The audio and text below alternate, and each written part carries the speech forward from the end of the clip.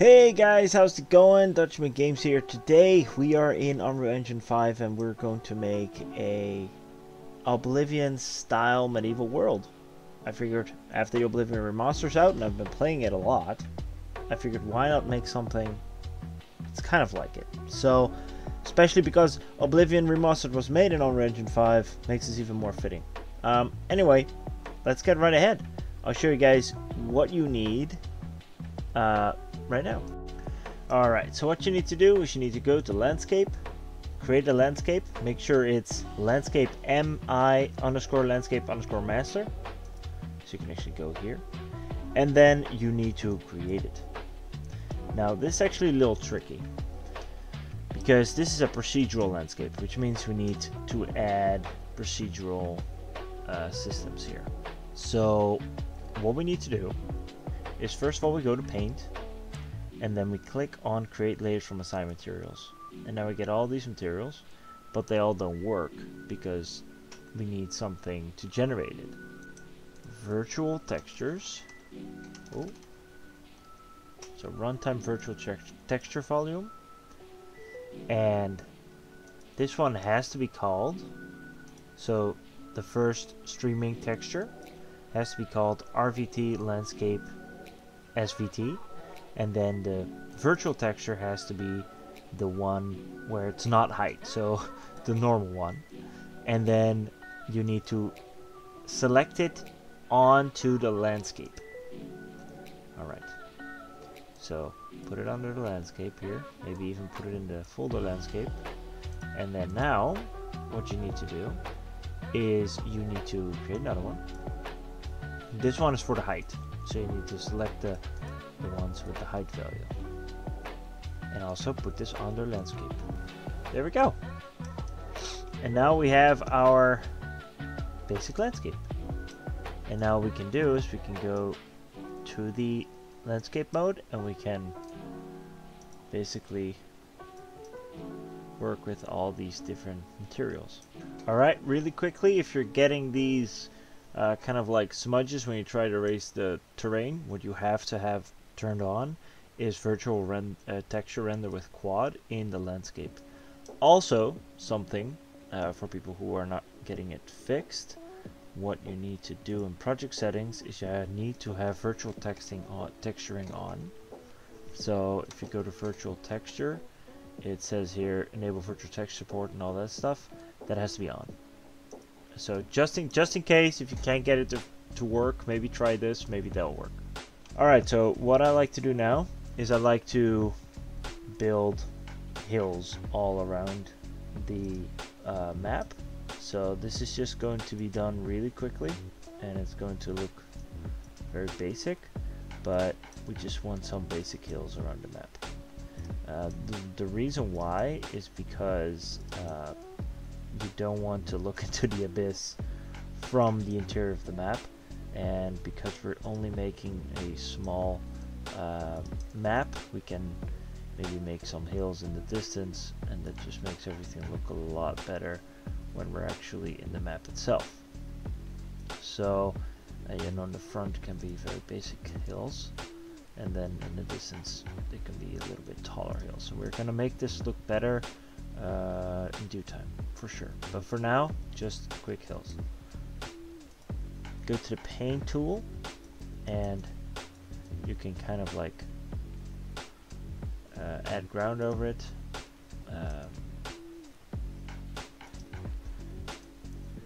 Make it look a little bit different, maybe just add foreground for now, and we can always work with that later. Alright, so now that we have this basic setup, I want to add some mountains in the distance, and I have this great asset pack that has these awesome looking static mesh mountains, so we can actually add that in and put it behind everything else. And it's kind of tricky because they do look, you know, they are a specific shape, but what we can do is we can put it behind here, make it really big. Okay, so all you need to do is when you stand here and you look in the distance, you need to be able to see these mountain ranges because it fills out the map. And that's basically all we're doing. So with this, what you're getting is just a nice surrounding of mountain ranges. We're going to go to the landscape tool and we're going to erosion and then make the tool strength kind of the same, but the brush size must be a little smaller, so tool strength 50, around 50, and then you just kind of want to beat some natural formations in this, essentially. Alright, so now I did this, but now it looks kind of like mud, like, you know, like as if it's dripping down. So what you can do is you can take the smooth, and then for some of these like very crazy shapes, you can smooth it out like that. And then just keep the shapes on the top of the hill, essentially. Most of the shapes should be on the top of the hill. And with shapes, I mean like the curves and the edges and all that stuff. I like to kind of mix and match the ground a little bit. It makes it feel a little bit more realistic. So let's set the brush size smaller and tool strength to 19 and just kind of go around it like this. And eventually what will happen is you'll see breakthroughs. There you go.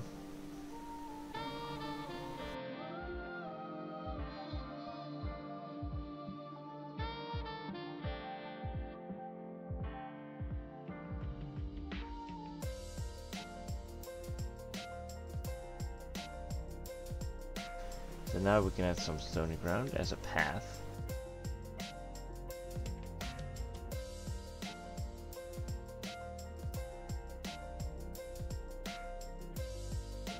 Here we go, these are the ones we need. So we got spruce. Alright, so let's see what they look like. Let's just place down the spruce and there we go. Very nice looking, realistic spruce. So what we need is we need to kind of like cover the sides with these, right? So what we're going to do is we're going to grab these spruces and then also these smaller ones, and then we're all going to drop these into the foliage, and then we need to change a few things. Oh, so there's a little button that will make sure that the offset placement is align. Let's see. I think it has to be on align to normal. I think this is good. No, this is not good. Because I need to make sure. There we go. That's what we need. Otherwise, they will look crooked, which is weird. And then also the density has to be way lower, so make it 1. Make it half. Kind of play with this. There we go. And then for some of these trees, we're also going to make them disappear the further we are away from them. So we're gonna do that later. So just kind of like on the hillsides, place all these trees, and you can even make your brush bigger to do this. So let's see, where is the brush? Here it is. So you can just place all these trees on the side, maybe not on the top here, that's kind of weird, but kind of like try to place them a little bit realistic.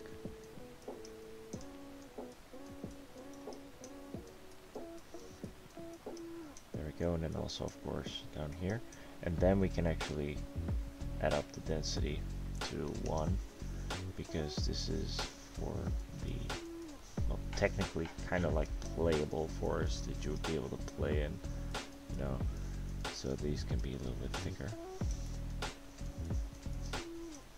And if you have a slow PC or your PC's not up, like made for this kind of stuff, you'll start noticing serious lags at this point, so we'll fix that later.